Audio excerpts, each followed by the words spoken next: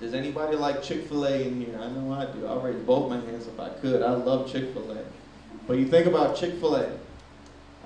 They're all over America. They close on Sundays, Easter, all these major holidays because they love church and they love people. But something about that chicken, okay? So what they're known for is actually to buy chicken that is free from antibiotics. So I don't know if you're a health person in here, if you even care about this stuff, but it's pretty much they say they buy organic chicken. So they started this back in 2014, and then 2019 they were actually able to do it. Well, I just read recently that coming up in this spring of 2024, they're actually going to start buying chicken with antibiotics in them. So, okay, I'm just making it known, right? The Chick-fil-A, they were very healthy and they were very, strict about what they say, but now they said they're making a policy change because it's finding hard to find chicken to meet their standards. And I found that very interesting about the word standards, because Chick-fil-A had a standard about what they buy, and they said, we only want the best for our customers. Well, now they're starting to say, well, you know what, let's release a little bit because it's too hard, because people aren't keeping their standard. How does that make sense in our lives? Because we all live by standards, whether we drive, traffic standards, we have moral standards, we know lying is wrong, right? We know stealing is wrong, we know killing is wrong. We know these things are wrong, so we all have standards. And I'm going to tell you, you find somebody that doesn't have standards, I'll show you a lunatic. I'll show you a crazy person. But, our job, as far as our church is concerned, we have to never lose the standard, which is the main thing. Our standard is evangelism, discipleship, church planting. That's our standard.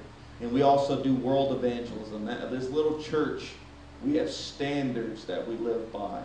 We're not like everybody else, okay? We're not like, I could go on right now, and I might upset a couple of you, but I'm going to tell you, we have standards in this place. We don't abide by the world standards. Numbers 2:2, the Israelites are to camp around the tent of the meeting, some distance away from it, each of them under their own standard, and holding the banners of their family. They had standards back then, and we have standards today. Let's not as ever be like that where, man, we have to go to antibiotics, Let's have a standard in our lives. Give with your tithe, give with your offering, and I'm telling you, God will bless your life. Let's go ahead and pray for this offering as we give. God, we thank you for the blood, God. We thank you for every gift and every giver in this place, Lord. I pray your hand to be upon us, Lord. Let this church, my God, hold fast to the standards you have given us, God. We thank you. We give you praise in Jesus' name. Amen. Glory to God. Hallelujah. Amen. If you have your Bibles, you'll turn with me to Jeremiah 31:35. Jeremiah 31:35. I like the book of Jeremiah because it's very real, it's very honest, and it gives such clarity. There's gems all throughout it.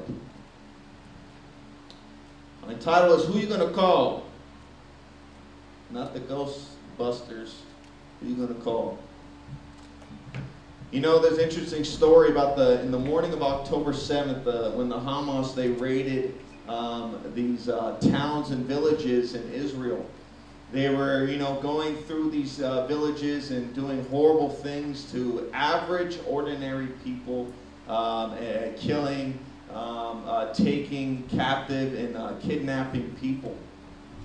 But there's one interesting story that sticks out is two men, they came in armed to a family.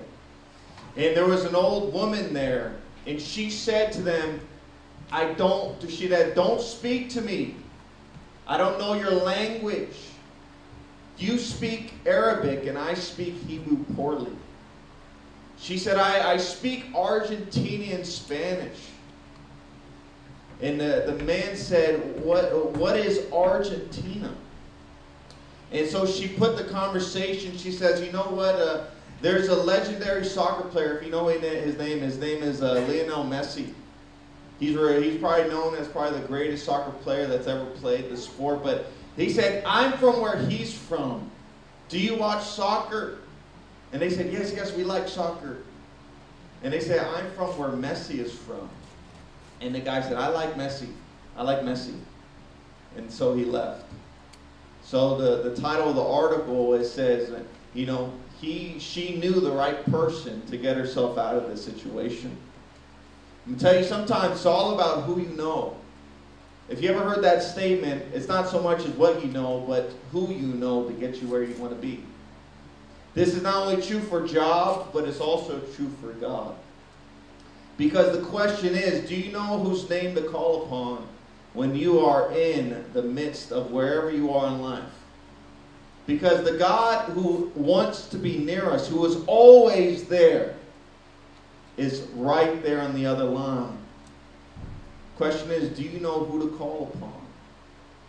So let's go ahead and read out of one verse here in Jeremiah 31:35.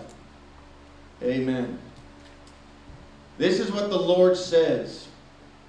He who appoints the sun to shine by day, who decrees the moon and the stars to shine by night, who stirs up the sea so that its waves roar. The Lord Almighty is his name. Amen. Do you know who to call? Let's go ahead and pray. God, we thank you for your grace and your mercy, Lord God. We pray that the blood of Jesus would be moving, Lord. I pray that your name would be brought with clarity this day, God. That people would know who to call upon in every situation of life. We thank you in Jesus' name. Amen. So let's talk about the Lord of hosts. Do you know who God is? Because he goes by many names if you study your Bible.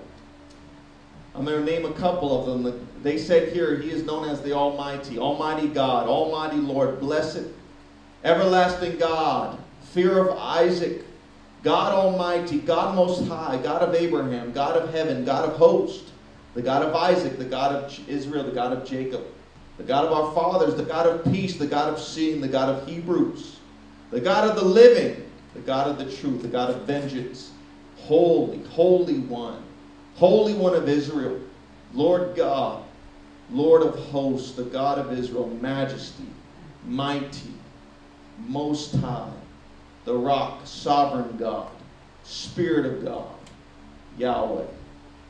So you think about every one of these names, it all has a meaning. Every one of them has an incredible move of what is going on to your situation and to what situations happen in the Bible where those names would have been used. And every one of them can apply to your life in every single situation. Through every up and down.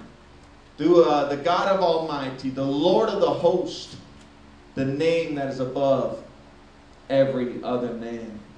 Each name you can personally call upon. The interesting thing is, I find that people can believe in God. I believe everybody believes in God. Give me the most staunch atheist, I can tell them in their hearts they know that there is a God. But the reality is that you go to most remote places on this planet and you will find people worshiping something. They'll worship the moon, they'll worship the sun, they'll worship stars, because they know that worship is in them. But many times, people have a hard time believing that this God can be personable. That you can have a relationship with God. That it could be deeper than just a thought and imagination of a God. Because how many people called on the moon and the moon did not come down? The sun did not come down. The stars did not come down. Joshua 2:10. It says, we have heard how the Lord dried up the water of the Red Sea. For when you came out of Egypt, and what you did to Sihon and Og, the two kings of the Amorites, they were completely destroyed. When we heard of it, our hearts melted in fear, and everyone's courage failed because of you. For the Lord, your God, is God in heaven above and on earth below. So this is a woman, Rahab. She's speaking of her city and what they think of God. She says, you know what? Your God destroyed all these people. He brought you out of the Red Sea, split the Red Sea, got you out of Egypt from slavery. We know that your God did that. But listen, our hearts are melting with fear because we don't know your God. We don't even think that if he comes here, we're dead. That's the interesting thing, is that they knew that God existed. But can he be a relational God? Can you have a relationship with this kind of God? How do you even call upon a God like this? See, I believe God is more approachable than we can even imagine. Because Jesus called God his Father. And it was his Father that sustained Jesus through the temptation in the wilderness, through his disciples abandoning him, to even going to the cross. It was Jesus having a relationship with his Father that brought him through the most difficult situations. It's because he said, he is my Father. Have you ever thought about that statement? He is my Father. In Matthew 6:9, it says, this is how you should pray. Our Father in heaven, hallowed be your name. Matthew 23:9, it says, do not call anyone on earth Father, for you have one Father. He is in heaven. So Jesus repeatedly called God his Father. And back then, this would be abnormal. You wouldn't really call anybody God your Father because it was so abstract. Of course, they believed in God. They worshiped God. They sacrificed to God. They did things for him. But to have a close relationship seemed so far away, so unnormal that they couldn't even fathom that it could be done. So when Jesus said, hey, when you pray, you start with our Father in heaven. And this Father, this word means Abba, means like it's like a love for a father. And that's what he's saying. He says, you have this relation, you can have it with Abba, your Father. So on multiple occasions, Jesus said, I am one with the Father. Me and the Father are one. So you think about that statement. It's so profound because Jesus is on the earth in the flesh and blood. And he is saying, hey, you know that God that you worship. You know that God that you sacrifice to. Me and him are one. And I am here. And he says, look at the Father. And I'm right here. So Jesus came in the flesh so that you and I could know that he is approachable. That he isn't something that, I don't know if he exists. I don't know if he's fake. Well, he's real. And he would show people that he is true. So Jesus says, you need to call on the Father in heaven. Because he wants you and I to know that he's more approachable than we could have imagined. And think about our Father in heaven. Because this question that we have to answer is, do you know that you have a Father in heaven? It's so simple, but at the same time, it could be so hard to believe. Because if you knew you had a Father in heaven, I'm going to tell you, it would change everything in your life. Every time you have a bad situation, every time you got it down, if you knew you had a Father in heaven, you say, oh no, yeah, I got a Father. He's going to take care of me. I have a Father God that he's going to protect my life because I know I can call on his name. So that's what I said. Every name that I can read to you about God, it might seem so far away, but reality, it could be so closer than you could imagine because you know you have a Father in heaven. And just how Jesus was always refreshed by his Father. Every time he would step away and go and pray all night long in the mountains, and he would come out and be able to do things because he had a relationship with his Father that sustained him. And that's the main point of this morning, is that you can have a God that can sustain you. You can have a God that you can call upon that could lift you up out of every situation. Call the Ghostbusters. I'm going to tell you, they won't come. But you call God, and he'll be right there. John 4:34 says, my food, said Jesus, is to do the will of him who sent me and to finish his work, because of this relational Father and Son. Do you know who to call? Because the problem is the underlying, what I'm saying is that God can seem like such a mystery. Such a, you know, what is this? What is going on? So hard to grasp. But when you're going through the storms of life, and how many know storms are real when they come? When storms of life come, I'm going to tell you, you've got to know who God is. You got to have a relationship with God, because that will help you in life. And the reality is that the Lord, our God, the Lord of hosts, the Lord Almighty in our text, He is found in many times in difficulty. Job in our Bible, he's filled with this interesting relationship between God. But he says in Job 31:35, I'm reading it currently, it says, "Oh, that I had someone to hear me. I sign now my defense. Let the Almighty answer me. Let my accuser put his indictment in writing." So he's asking God, where are you? Has anybody been there before? You ask God, where are you? Because I need to know that you are real and I need some help. And the book of Job is all about that.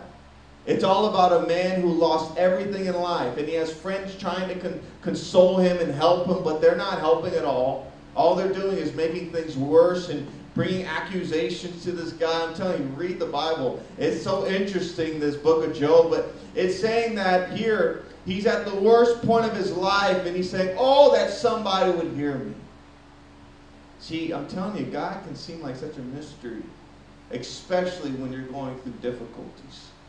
Especially when things are hard. You say, man, God, oh, if I had somebody to hear me, where is God? How many have asked that notorious question, where are you? How many people have walked on this planet and have asked that question, where are you, God? Is He close? Is He near? Is He far away? Is He everywhere or is He nowhere? Does He care?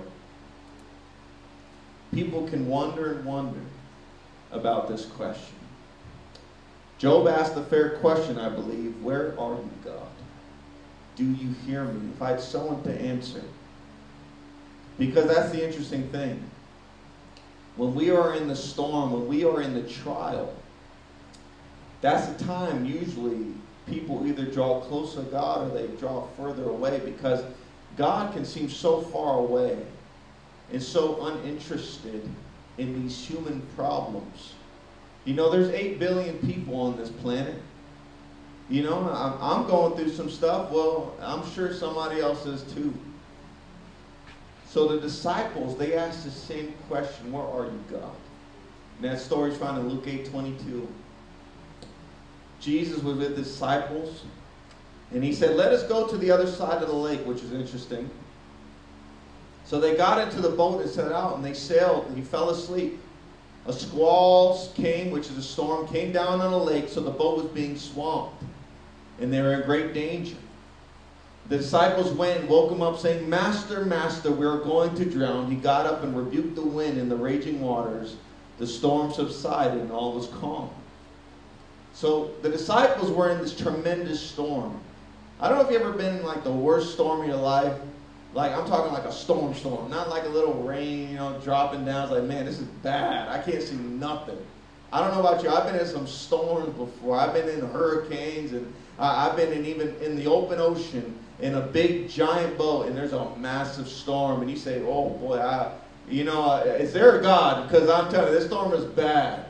So I understand what they're saying here. They got Jesus fast asleep down in the bottom of the boat. You know, who knows where he's at? He's so tired, he doesn't care. And he's sleeping. And they say, well, can Jesus wake up? Well, if you know the story, like I said, Jesus is the one who said, let us go to the other side. Do you think that Jesus would not have known that there was a storm coming? Do you think that when Jesus said, let us go to the other side, that he was going to go to the other side? He was not going to die in the middle of this little sea. This little lake, I should say, right? That's what I'm saying here, is how many times you could be in a storm and you think God is asleep.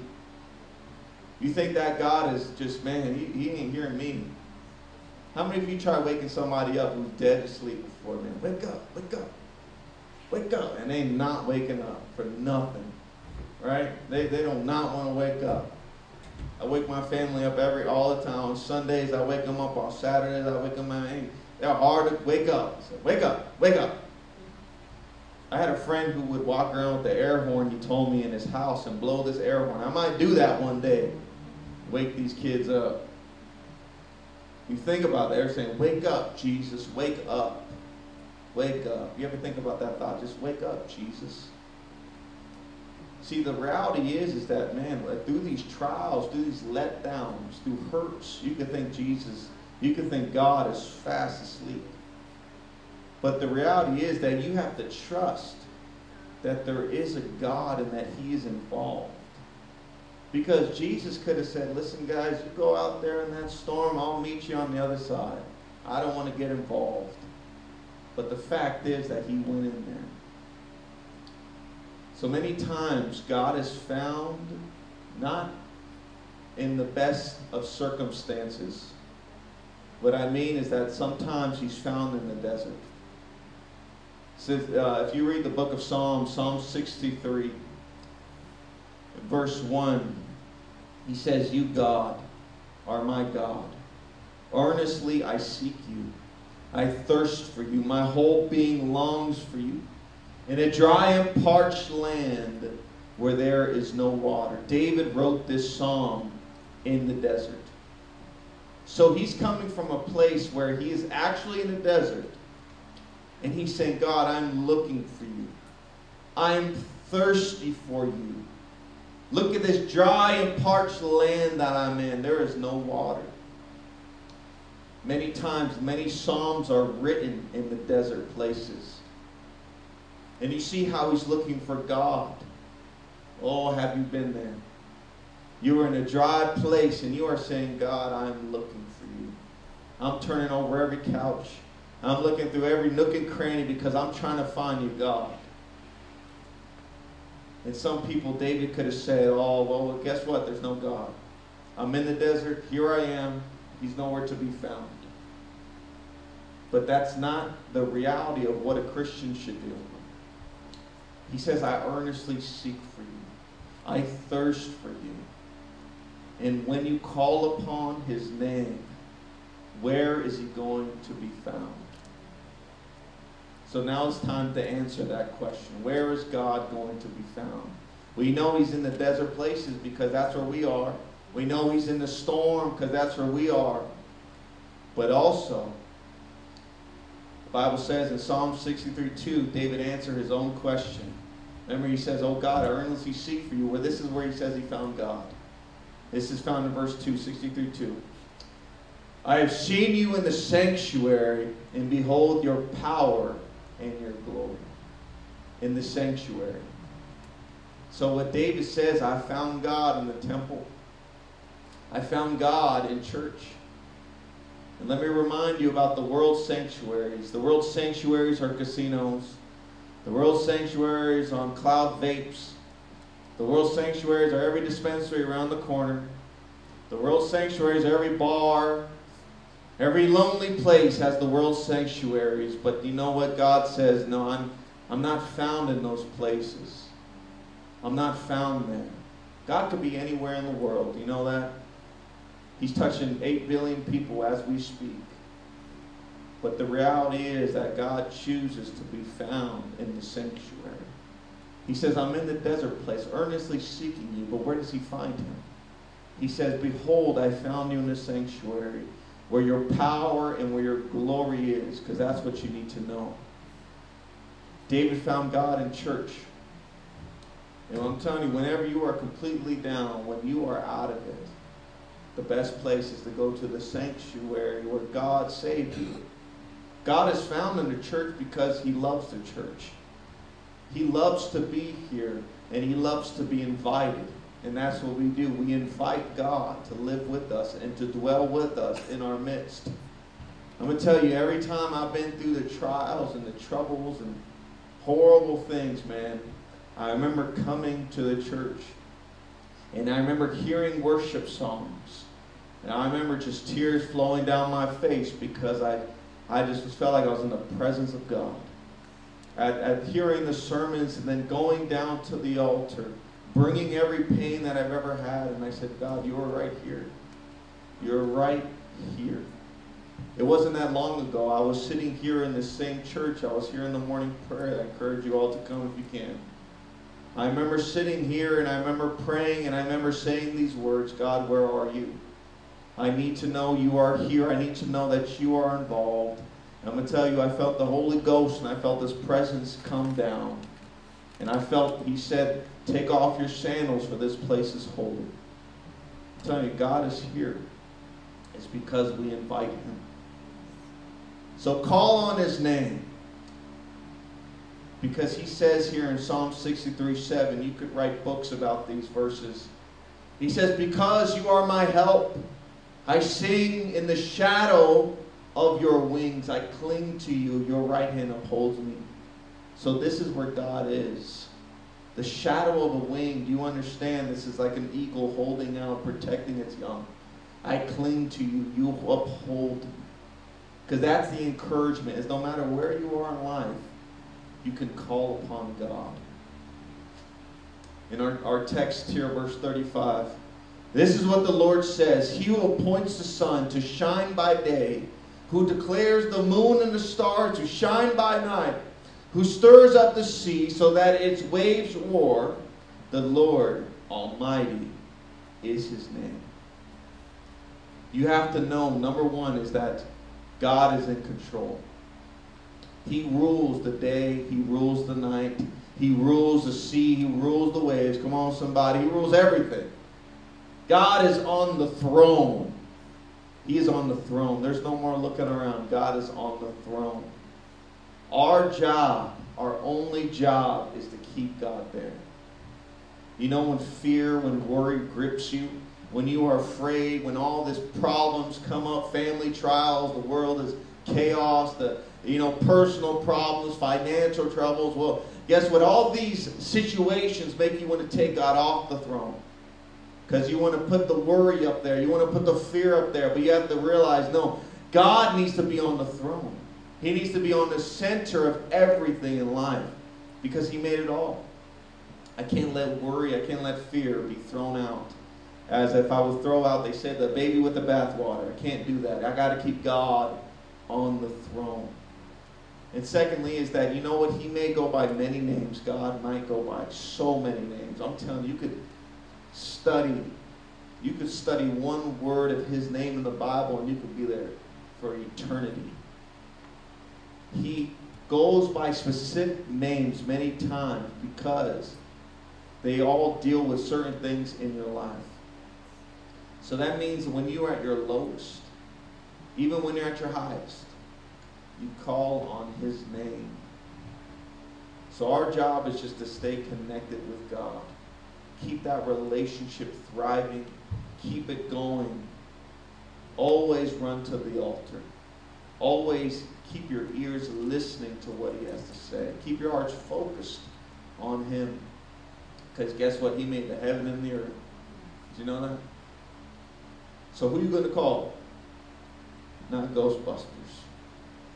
Call on God, the Lord Almighty.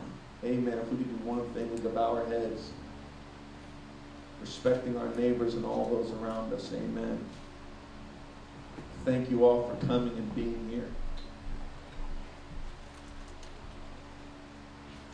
God is good. Amen. God is so good. And He's so righteous to us. I mean, better than we deserve. Absolutely better. You can think about the best thing someone has ever done for you. You know, somebody may have given you money before. Somebody even might have given you a car. Somebody might have given you a place to live.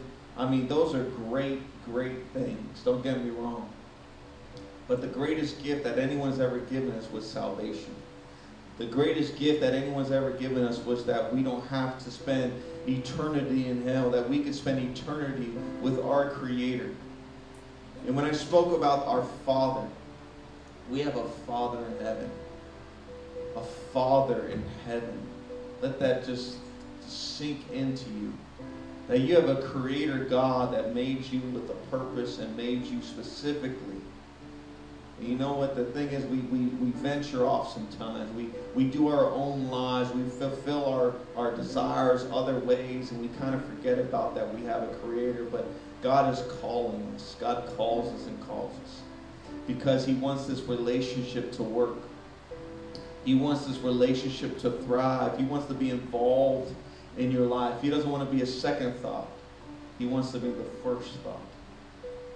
So right now, you feel in your heart that you're not right with God. There might be sin in your life that has the throne, that is on top of your life, and it's always something you fall back to. I'm telling you, God wants to be there. You want to repent of your sin. You want to seek forgiveness. You want to put God back on the throne of your life. I want to pray with you. Anybody in this place, you're not right with God, not saved, you might be backslid. I want you to do one thing. I want you to raise your hand. I want to pray with you. I'll lead you into a simple prayer. Simple prayer. Anybody in this place, not right with God, not saved, backslid in your heart. You want to seek God. Hallelujah. Hallelujah. Listen, for the church, God wants to help you. God wants to help you through every situation, but you got to know who to call upon. God is more real than you could ever imagine. God is so real. And he wants to remind you of that today. He wants to remind you, no matter what you're going through, no matter what pain, no matter what worry, no matter what fear may reside in your life, God says, I'm right here. I'm right here. Just call on my name. Call on my name. Amen. I want to open up the altars. Maybe God might be speaking to you. I want to allow him to speak to your life. Hallelujah. God, you are worthy. God, you are worthy of all praise. You are worthy of all honor and glory. God, you are righteous. Oh, hallelujah. God, I thank you for your blood. God, I thank you for your grace. God, I thank you that you would hear us, God, when we call on you.